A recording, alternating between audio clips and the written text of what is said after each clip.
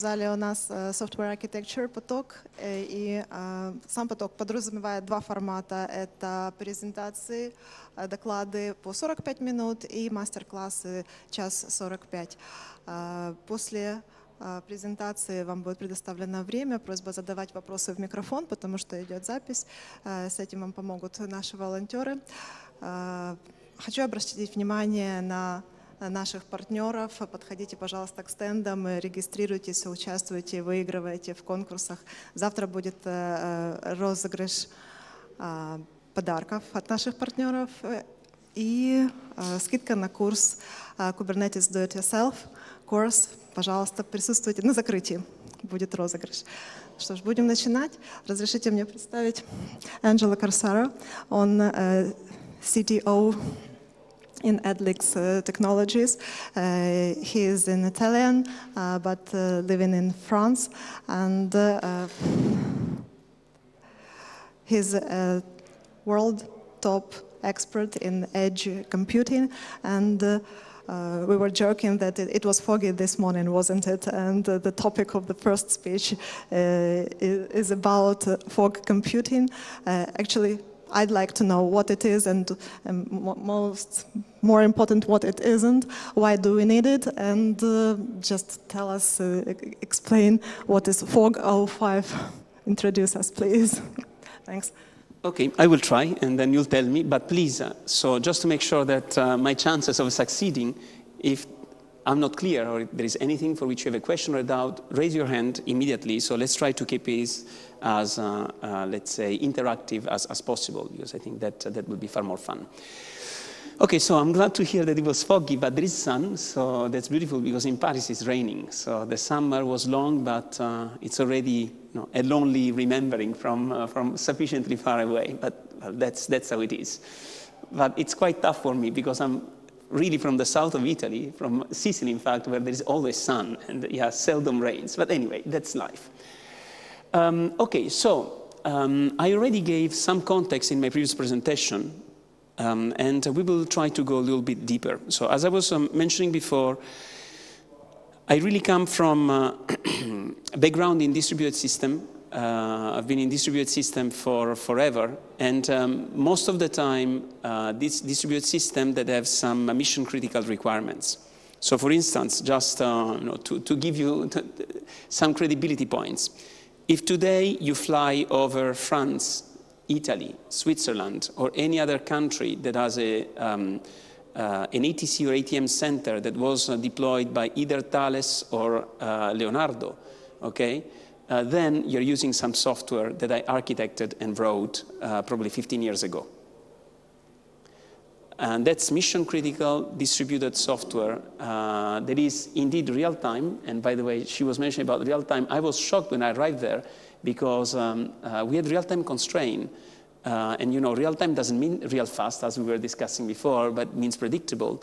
But still, back then, we were supposed to address the real-time needs by properly dimensioning and throughput. But the scale is huge, especially if you look at the single sky. There is now interoperability across the entire Europe. And some of the critical components that we developed were precisely to distribute flight data plan and ensure, theoretically, because today technologically it's possible, that the controller sitting in Kiev, okay, could potentially manage a flight that was flying over Spain. Technically, it's possible today. I don't know if you follow the news in air traffic control management. There were strikes already 2 years ago in France to make this not possible from a regulatory perspective. Okay, because you understand that if anybody allows another country to manage its airspace, all of a sudden the controller loses all their power. And so a job position that is quite fundamental, they strike, fine, we'll let somebody, God's nowhere in Europe, deal with your air traffic airspace. On the other hand, there are some countries like Austria. Austria, I don't know if you know, doesn't manage its airspace. It's managed by Italy. Did you know that? So in Austria, yes, there are the radars, but the controllers managing the airspace are Italian.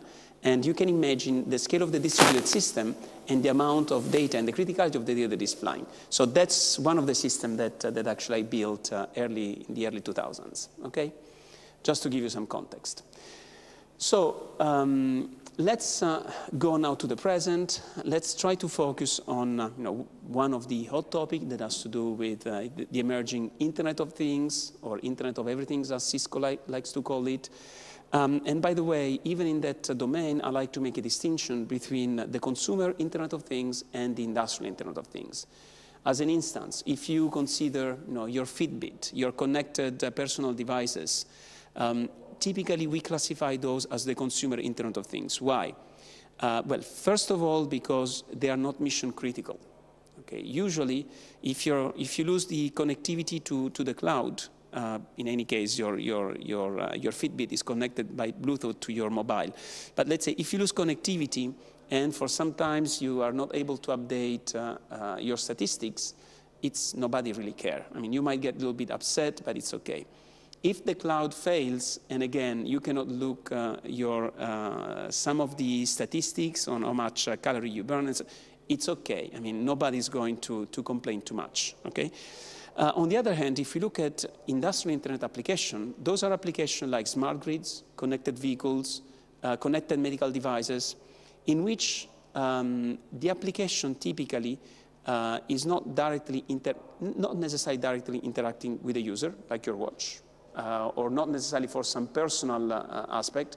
And more importantly, there is inherently some mission criticality in the application domain. So if you think about connected tractors, by the way, or autonomous tractors, by the way, this is not science fiction.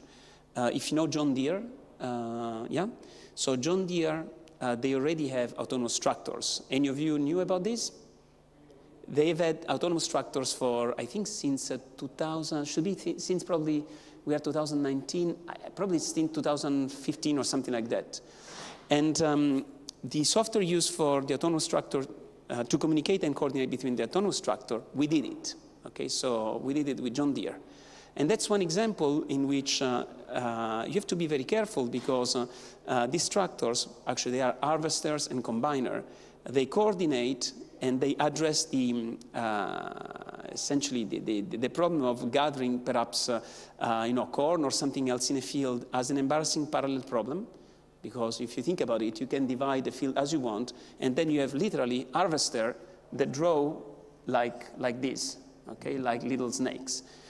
And from time to time, the combiners, because you have less combiners than harvester, have to get close to an harvester, and when I mean close, it's like 30 centimeters away, and driving 30 miles per hour, following these shapes, and they're autonomous, okay? So you realize that the application is mission critical, because if the two smash on top of each other, you get in big trouble, because you use lots of value. Same things with robots in a factory, or perhaps car in automation. So for this class of application, as we will see, the architecture that are adopted in consumer Internet of Things don't just apply. But let's get there. So the first things that I want to do is to analyze from, let's say, a high-level perspective, although I'll explain that there is some fallacy in this division, okay, but let's try to start somewhere. The tiers that you have in a traditional IoT or MEC, where MEC stands for multi-access edge computing. Anybody has heard this term before? Otherwise, I'll briefly explain what it means, because I'll keep it using from time to time. Okay, 5G, I'm pretty sure that you have heard. Okay, so some of the goal of 5G are reduced latency, so it's latency of 1 millisecond, so that they've made quite a bit of press around it. It is increased density. Okay, so I don't know if you know, but one of the objectives is 10,000 people, I can't recall which is the surface, but it's an improvement 100x compared to the previous generation. And to achieve some of this goal, okay, obviously for density, you have the concept of micro, nano, and femtocell.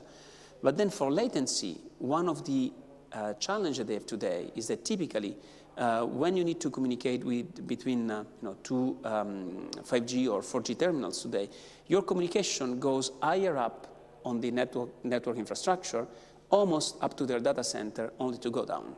So there was a basic idea in which, in order to support both low latency as well as try to recover the over-the-top business. What is over-the-top business? Over-the-top business is Netflix, okay? Is anything that has to do with media and anything that typically requires some form of either content distribution or content caching as close as possible to the consumer. So the basic idea was that they would want to expand their infrastructure to ensure that they had computing as close as possible to the user terminal. And so MEC, when I will quote MEC server are compute, storage, and communication node that are as close as possible to you, so typically deployed on an antenna. The other big difference for 5G is that those computational resources will be available to users, not just to the telco. Okay, so when 5G will be available, and this is also one of the reasons why they say that 5G is not just a network for user, it's a network for enterprises. Because suppose you want to start competing with a content caching solution that is available there. And typically this content caching provider will have their own server deployed across the globe. Suppose you want to do that on Ukraine. And you have a telco provider that already has 5G infrastructure. Without any CapEx, okay, you would be able to use the telco infrastructure and in fact their MEC server to do that. And they will have to make available for you as well some provisioning infrastructure. So that's what it is, an MEC server, and that's what MEC is about. Okay, so going back here, if you look at the tiers that you have typically in industrial IoT, in some consumer IoT, and in MEC systems, so read 5G, so you have some cloud, you have some edge infrastructure, okay, and then you have the things. And what the things are depends, once again, on your target application. Could be consumer devices, could be cars, could be robots, could be whatever, okay, fine. Now, obviously, we have compute, storage, and communication capabilities everywhere with different degrees, right, of, and different, let's say, power, but those are available everywhere. And I think from an energetic perspective, if we care about the environment, and I do care, we should try to leverage them in the optimal manner. Okay, so if we look at the different architecture that are proposed today for, let's say, either IoT, and when I will say IoT, I mean both consumer as well as industrial, or 5G/MEC, okay? Typically, they surround on putting bias or avoiding, let's say, bias on some of these tiers, okay?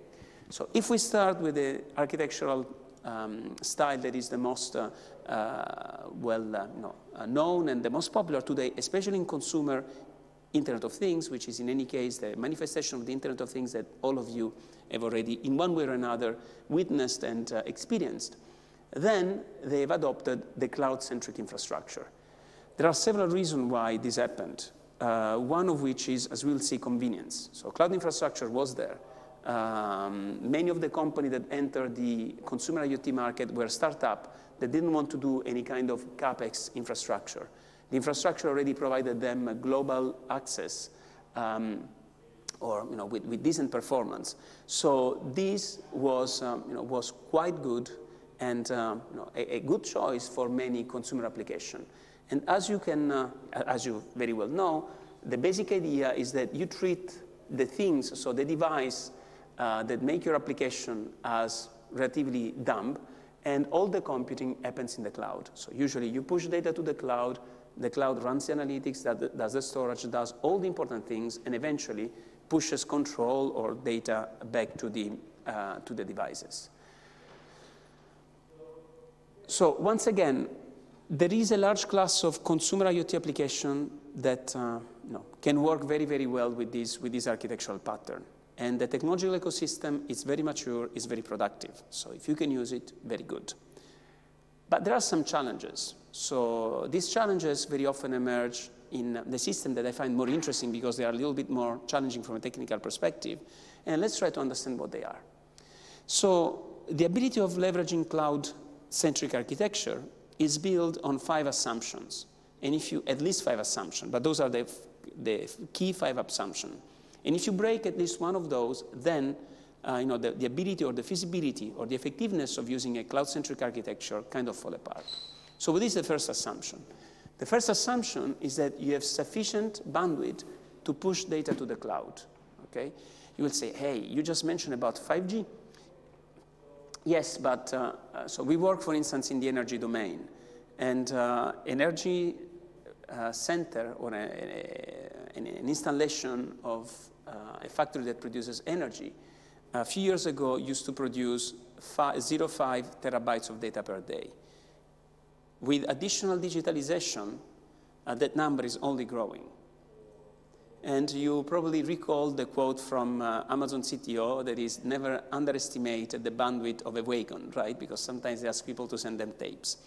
So if you want to do anything in real time with this amount of data, I mean, pushing it to a cloud doesn't feel like the best idea. And very often is not feasible from a connectivity perspective. Then there is another assumption. If you're using cloud-centric architecture, as your brain resides on the cloud, you're assuming that inherently you're either always connected or you are sufficiently connected, okay? So let's say connected most of the time.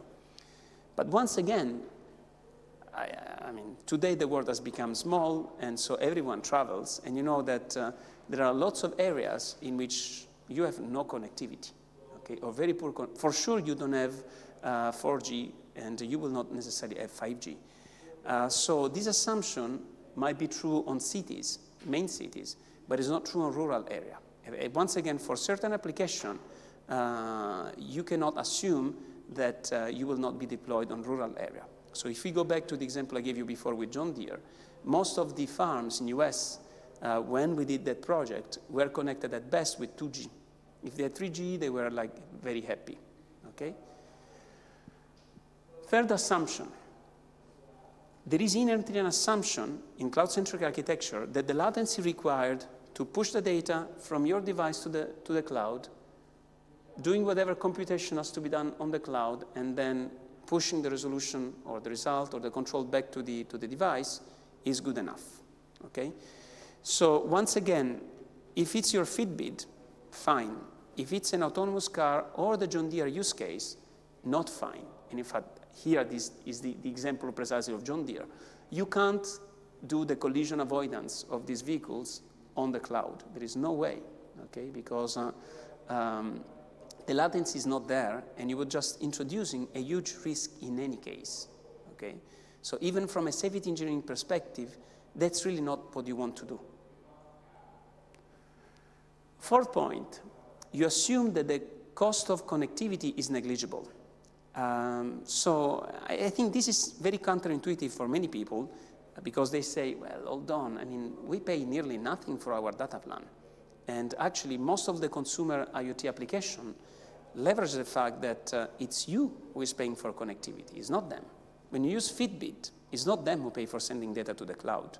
They just make money or more money selling information on your data to other parties, but it's you who is paying, okay?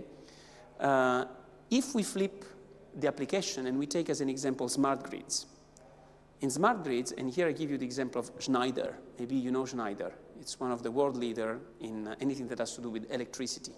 And they do lots of technology for smart grids, one of which digitalization. So we work in France with Schneider, and what they told us is, say, hey, do you know that to monitor the state of our infrastructure, we still use 2G? I said, really? Because of coverage? They say, no, because of cost. Because we have to pay for the connectivity.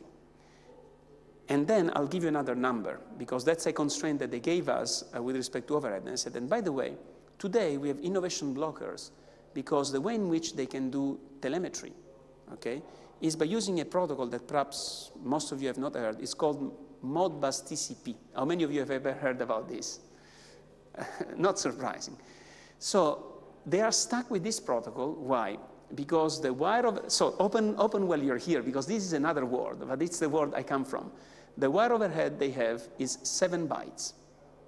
So suppose I'm sending a reading, which I can represent with 4 bytes. So I'm still counting bytes, unfortunately. Then they have 7 bytes overhead. They won't tolerate anything that is bigger, because as they pay by megabyte sent per day, doubling that will double their operation cost. I mean, many people don't think about this anymore, but this is the reality in this kind of system. I'll give another example. We work with oil exploration company, and most of the platforms that are in the outer sea, they communicate through satellite. Do you know how much it costs to them to send 1 megabyte of data over a satellite link?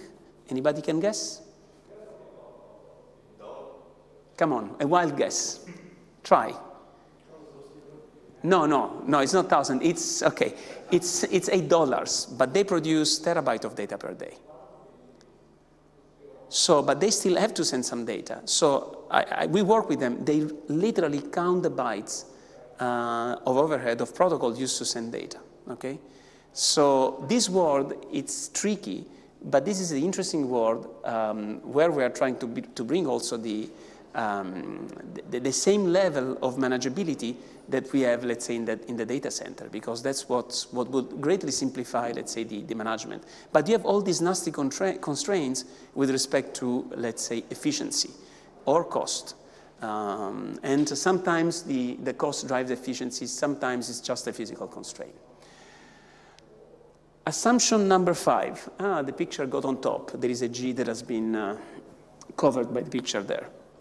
The other underlying assumption is that by using a cloud-centric architecture, actually, you're assuming that your customers are comfortable in storing and giving the data to the cloud infrastructure, okay? And although that might be true for personal application, although I think some people underestimate how much business is done on our personal data, which is ridiculous, but in any case, I can assure you that even before Snowden, okay, a company in the OT market would never put any strategic data on the cloud.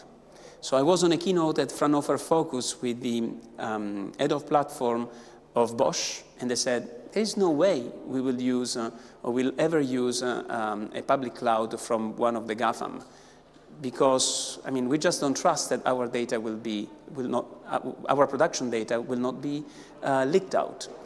And let me pause there for a moment. Often in cloud infrastructure, they tell you, but don't worry, I mean, we have proper virtualization of the network, so the network is secured, and this and that. Are you familiar with the microdata attacks at the instruction level? Never heard about this? Okay. So for those of you that are interested, I'll send you the link. But, and again, there is some reflection to make on that as well.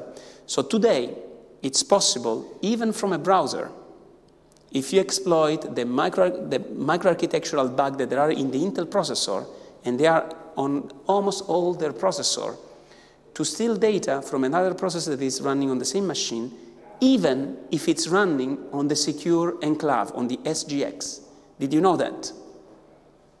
Do you know who found this bug? 2 Europeans. How surprising. Surprisingly, ARM doesn't suffer this problem, but Intel does. Okay, so might be an accident or might be not. But today, if you exploit micro-architectural bugs, and for those of you interested, I'll give you the link of the GitHub pages that provides you with the application. You can do an attack from a browser with JavaScript. And there is a very interesting paper that came out, I think it was in June, but that's I think the coolest from one hand and the most frightening on the other side. I'll give you the reference of the paper for those of you interested. But tells you once again that, I mean, yeah, sure, virtualization, segregation, yes, but if I really want to steal your data, as a malicious user, I can, okay? And the tools are there to do that. And so if your data is business critical, I can assure you that especially in Europe, as the cloud is owned by non-European country, European company don't put that. Okay, so to address some of the challenges that come with cloud-centric architecture, at some point there was a movement that says, hey, what about trying to move this idea of the cloud and the benefits that the cloud provides in terms of management, operation, elasticity, and so on and so forth, a little bit closer to where the data is produced, and in some kind of edge infrastructure. So I was mentioning in the previous in my keynote, the basic idea is that you get mini data centers, which are still quite powerful, but they are different because already in this world there is no more. Well, Dell is trying to get in, but often it's not even your typical Dell server or HP server, because in several different applications, this mini data center run in that environment, perhaps on the open road, and they need to be fanless and IP64. Okay, so it's already a different market. And this is the market, for instance, in which we play. Okay, so we don't play on the cloud. We start playing on these sort of things downward, down to here, with both hardware and software. Okay, so already from a technological perspective, you can see that the cost per CPU cycle goes up because the hardware inherently is better quality, because in order to, you have to operate over extended temperature range. Again, it's fanless, which means you have to have heat pipes, which raises the cost. So it's usually more complicated to design better hardware that, on the flip side, also has to have longer life, because if you deploy these closer to where the data is produced, you cannot have an assumption that is, it fails by definition, because it's a mess operationally to then go and upgrade them. So it's already a slightly different set of constraints, but still, most of the servers that are there can be on the Xeon class. Okay, so we're still talking about infrastructure that is relatively powerful. But I give you an example. I mean, some of the hardware that we designed for Nokia and that sits in their MEC server. I mean, one server cost with one high-end Xeon, okay, fanless and ruggedized cost 10,000 euro. Okay, so it's a completely different hardware and a completely different kind of design. Okay, but once again, we have different challenges. But that said, in terms of resource, there are plenty of resources. We are not discussing about a machine with hundreds of kilobytes of RAM or flash. But on the other hand, as the cost of computing is higher, well, you want to leverage your hardware well, okay? And for sure, try to limit the amount of resource that you are wasting. So be more effective now you use it, okay? Because I would say that the cost per CPU cycle, it's higher than what you have in the cloud, okay? Okay, now the question is, so I was arguing that this idea of edge computing is a fallacy. And we have had endless debates in this domain. I mean, there is a conference that is held in January, end of January every year. That is the Edge World Conference, and last year we got into an endless argument with all the other keynote and then on the panel. Because I was saying, I mean, edge doesn't make any sense. And anyway, so it was interesting. So let me try to explain why the idea of edge is a fallacy. So let's take an example at how system will look in a couple of years. Okay, so you will have on one end your 5G network, in which there is the network core, to which typically you don't have access. That's only accessible to the network operator. And then you have the MEC infrastructure that from a telco operator, this is the edge, okay? Because this is its administrative boundary. And these are the servers that you will be able typically to provision. You will be able potentially to run your application there or to install your storage solution and so on and so forth. Now, let's get onto either Uncle Joe farm or perhaps an automation company, so a factory. From the factory perspective, maybe these are the tractors or the robots or whatever, or the manufacturing machines, and this is their edge infrastructure. So what is the edge? And I'm drawing a simplified situation, right? So you realize that this idea of trying to drawing a line is a fallacy, okay? Because here is the edge here, is the edge there. In fact, the edge is neither here nor there. I mean, what we should really do is just look at this as a continuum. There are resources that I can use with different characteristics, and I need to be able to provision and manage them in a uniform manner. That's really the problem I need to solve. On top of that, if we don't have this form of integration, if I want to leverage the infrastructure end-to-end, but I have no interoperability in the way in which I can manage the machine here, and the computational capability available here. It becomes just a complete mess. Okay, so we need to look at the problem holistically, and that's what fog computing tries to do. Okay, let me jump this. So the basic idea of fog computing architecture is precisely this. So forget about this segregation. In the end, resources are resources, regardless of where they are. They might be in a cloud, which means they are just a little bit more remote. They might be in servers that are closer to me, or could be the device itself. But still, those are resources that have certain characteristics with respect to what I can do from a computational, from a storage, and a communication perspective. Okay, so the basic idea of fog computing is the following. Don't segregate, unify. That said, by the way, we are not arguing that if you want to use here EC2, so the Amazon EC2 infrastructure, you shouldn't be able to do that. What we are arguing is that regardless of what you're using here and what potentially you're using here, okay, we want still to provide you an illusion that this is a unified resource pool that you can manage and orchestrate at a higher level, and then deal with the details of whether everything is managed by the fog infrastructure, or if you're just using something else like EC2 or the Azure or the Google Cloud or here, and perhaps Kubernetes here. But for sure, you cannot have Kubernetes here because it won't fit. Okay, and I'll give you, if we have time, I'll give you some numbers with respect to that. Okay, so to make fog architecture viable, there are some challenges that we need to solve, okay? Because as I said, this is one of the problems that we need to solve in order to really make fog architecture applicable. And the first problem has to do really with data plane.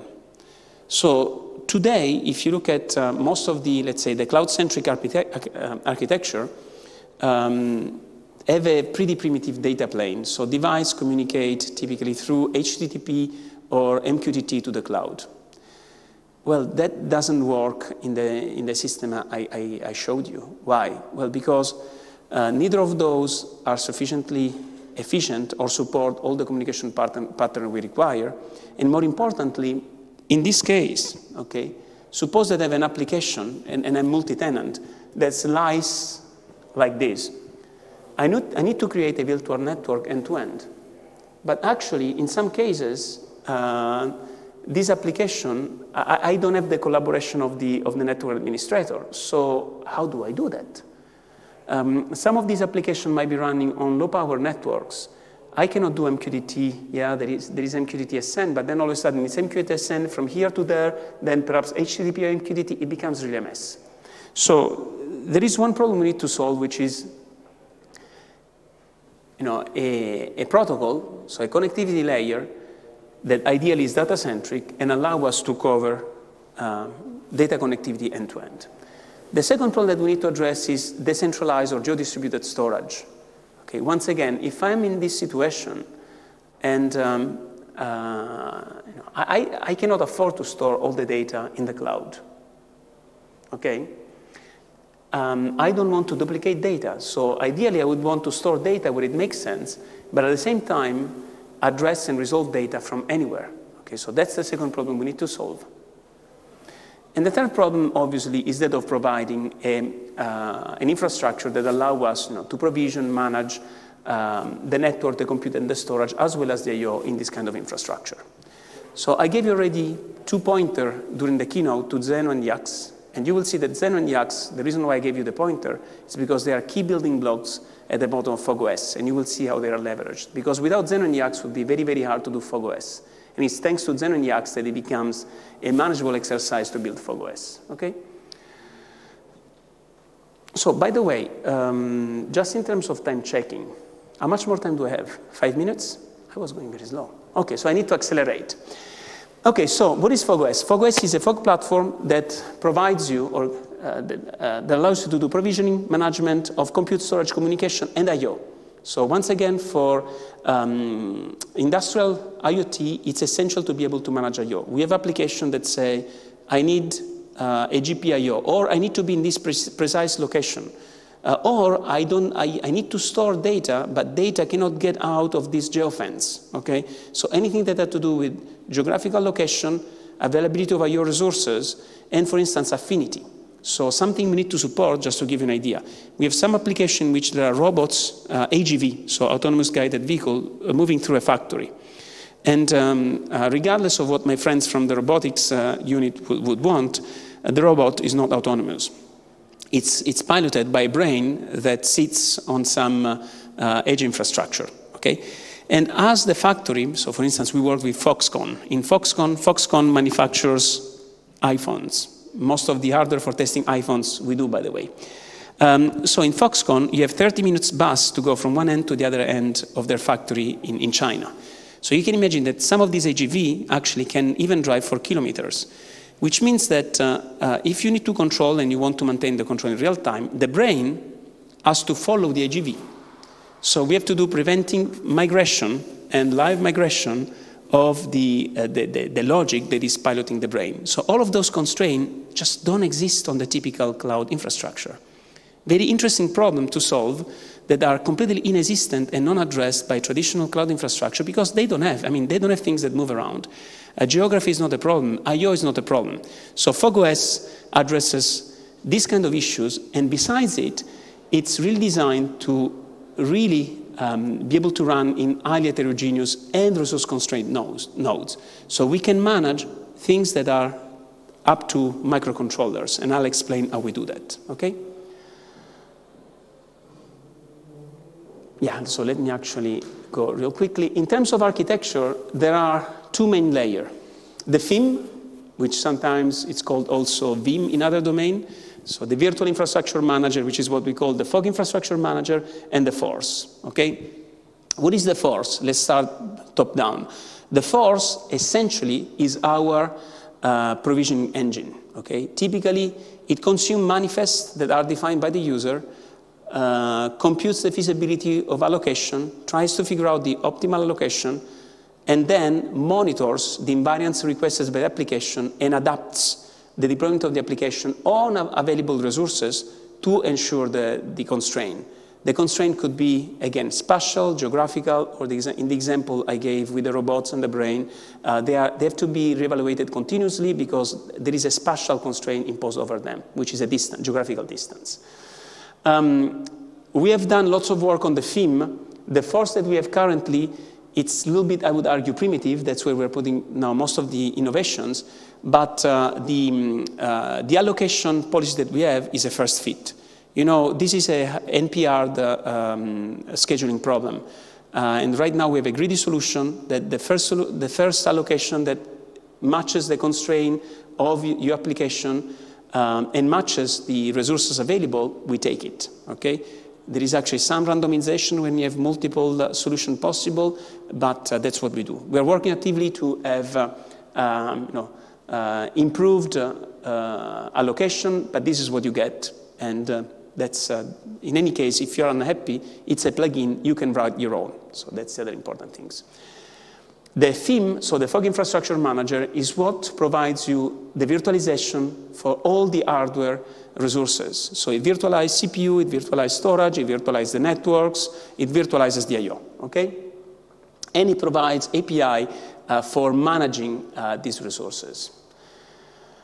Okay, let me go actually. Okay, so what is a resource in FogOS? A resource in FogOS is anything that can be assigned to an application either in an exclusive or on a shared manner. So computational resources are an example, and we support also accelerator. In some cases, we have applications that require an FPGA or a GPU accelerator, so you can describe that. Networking resources, as well as I/O, such as a COM, I2²C, or a GPIO. A fog application node is anything that is running our agent. Okay, so in this example, you see that, for instance, we have agent running on the things, agent running on the edge infrastructure, and an agent running on the cloud that technically has our driver to the cloud infrastructure provided either by Amazon, by Google, or by whomever is running that infrastructure, so that you are not forced to use FogOS in the cloud, but any application that you submit on FogOS will be able to leverage cloud resources and pilot your IaaS infrastructure provided by the cloud vendor. Okay, so we don't want to replace cloud vendors. We want to integrate with them, but at the same time, allow you to manage and monitor everything in a uniform manner. FogOS is capable of creating end-to-end networks. I'll take 2 minutes, maybe more, and I want to show you we do that. But in general, okay, we are able to create level 2 overlay, end-to-end. I'll explain how we do it, but that allows us to create arbitrary network that connect a security application from potentially a device that is here up to something that is up there. Now, these overlay are tunneled over Zeno. And this is why we can make it, because imagine all of a sudden you have something here that is running over Bluetooth, and then we are going up through an IP connection. If you want to do, if you want to do a level 2 tunneling, how do you do? So in brief, we create a virtual interface here, okay, that actually doesn't exist. And then we tunnel the traffic over Zeno, over Bluetooth, okay? And we do that completely transparently for you. Thus, the need for Zeno. Our manifest look a little bit like this. And by the way, they are a superset of ETSI, NAV, and MEC information models. Why? Because they allow you to express also accelerator and I/O. Let's get to the architecture real quickly, and then I'll wrap up. So you see that in terms of the architecture, at the bottom we have Zeno, and Zeno can run on top of the data link. So that's essential for us, because IP doesn't work everywhere. But at the same time, we need a uniform communication plane that connects us from the device to the cloud. Then we have YAX, that, by the way, leverages the Zeno protocol. And then FogOS is just an agent, which is the manager of a node, and a set of plugins that are used to manage networks, hypervisors, I/O, and so on and so forth. Okay? The state management and distribution is done through YAX. So essentially, the logic is that every node maintains its state, and any provisioning action as through YAX, while data is maintained locally, I can access data globally, can access any slice of data potentially from anywhere. But the data relative to a node is maintained locally. So we don't need to distribute data in a useless manner, okay? And the other point is that if you're trying to build a fog infrastructure, if you don't have the ability to store the data locally, where do you store it? Actually, you have no clue, right? There is not necessarily a good point where to store it. So the ability of storing data locally and access it globally, it's essential. We use a very interesting pattern to avoid concurrency or bad concurrency. So all the state is divided into public and private and actual and desired, okay? The agent is the only one that can change the actual state. So as there is only one agent per node that manages resources, it's only the agent that can change the actual state of allocation of a given set of resources. Anybody can change the desired state. This is like a control loop. And it's then the agent that decides where to converge. Okay, public and private state is used because some of the state is visible by all machine, some other state is only accessible and shared between an agent and its plugins. So here there is a diagram that shows essentially how, through Zeno, we are able to create this network that glues together all the resources. And now actually, through Zeno, we are able to do distributed virtual switching and level 2 tunneling, okay? I don't have much time to go into the details, but the slides will be there. Okay, with respect to deployments, okay, so if we start bottom up, the smallest footprint that we have, okay, is essentially, or let's do it the other way. If you take this STM32 Nucleo board and you build an embed image starting from the embed OS example with Wi-Fi, okay, the image without, let's say, our FogOS plugin is 56 kilobytes. and if you add the FogOS plugin, is 58 kilobyte. So essentially, the provision, all we need to provision a board of this type is 2 kilobyte. Okay? So the overhead is fairly minimal. If you want to have, but in that case, we don't have an agent, we just have plugins that communicate through agents through YACS. That shouldn't be a surprise. If you look at the Linux image that has the agent and the plugin is 30 megabyte. A deployment, again, on ARM with the agent, the application, so YACS, the application, the plugin, is 45 megabyte. And if you have the full infrastructure, so you are at, let's say, super node, then the footprint is only 57 megabyte. If you compare this to Kubernetes, which is probably 700 megabyte, I mean, there is a little bit of a difference in terms of the overhead. Okay, I'll conclude with adoption. So as of today, FogOS is official part of the Etsy MEC platform. So we have received the stamp, the rubber mark or the rubber stamp from Etsy, and you can actually download the connector through Etsy Mano from the Etsy website. We were recognized as part of the 5G PPP initiative as the one fog and MEC platform available. By the way, it's an open source project as part of Eclipse. Open Fog Consortium is using FogOS in quite a few test beds. And if you look at the applications that are leveraging FogOS, there are lots of applications in video processing at the edge, okay, or let's say distributed video processing, robotics. So as you know, ROS2 is quite popular in robotics, and we can provision and manage also ROS2-based robots. So that's something for which we have had quite a few applications. Okay, I think I'll conclude there because then I had some slides on internals. Yeah. Are there any questions? Is it clearer what is fog computing now? A bit, okay. Yes. As talking about fog agents, as I understand correctly, it requires installing FogOS, totally separate. Sorry, can you? So FogOS. Okay, hold on. Yeah, so FogOS. Yeah, so I should be more precise. It's not really. We call it OS, but it's not really an OS. So it can run. It's an OS in the sense that you have an OS. Okay, it's more complicated than this. So sorry, let me go back. We can run on Linux. We can run on Windows. And we can run without any operating system. So I saw we can install fog agents on the ARM devices, correct?